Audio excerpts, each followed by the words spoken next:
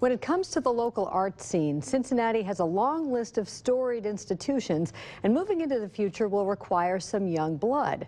On the Business Courier front page centerpiece this week, young arts patrons take the stage. Meet 10 up-and-coming movers and shakers who are providing a new vision to help guide Cincinnati's art scene. The future of the arts depends upon fresh perspectives and funding from new generations. Cincinnati is seeing increased involvement from a new crop of arts lovers who will make an impact for decades to come. One circle of philanthropists have dubbed themselves the 50. Members range in age from 25 to 45, and they help fund free admission at the Contemporary Arts Center. At Playhouse in the Park, at least 4 young board members continue a family tradition.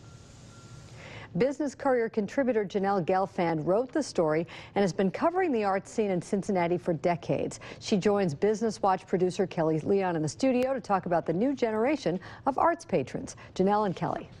Thanks, Peg. Janelle, thanks so much for being here. This is your first time on Business Watch. We're so happy to have you. Thank you for having me. And we're happy that you're covering the arts for the Business Courier. Appreciate it. Paint a picture of these new patrons, because when I think of arts patrons, you know, I envision those portraits down at Music Hall of people back in the 1800s.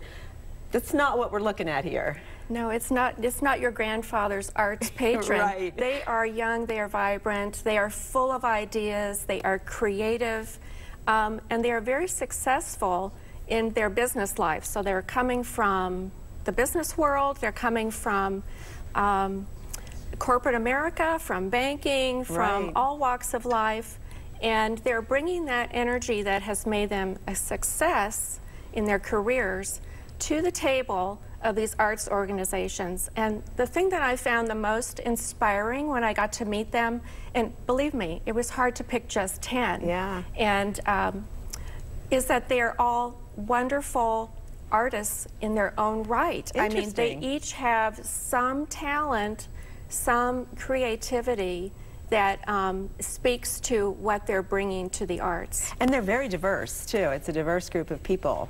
And it's a diverse group of people, and they come from many different backgrounds, from old Cincinnati names that are familiar to many people, to newcomers to our city who just want to make it a more vibrant place to live. And how did they get onto the scene? Is it by invitation, or is it they just decided this was important to them and this is where they moved into? You know, in the old days, it used to be who you knew. You were invited to sit on a board because maybe you're from an important family or something. Those times have changed.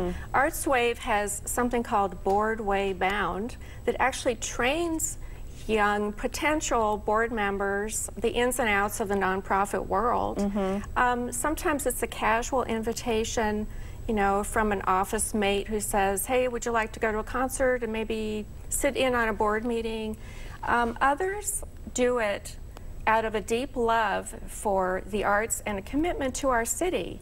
And they see the example of their parents and a long-standing tradition of supporting the arts and wanting to get involved. Awesome. Well, it's a really interesting list of 10 arts patrons that you write about. So be sure to pick up the print edition. You want to read about each one. Janelle, thanks for being here, and hopefully we'll get you back again. Thank you.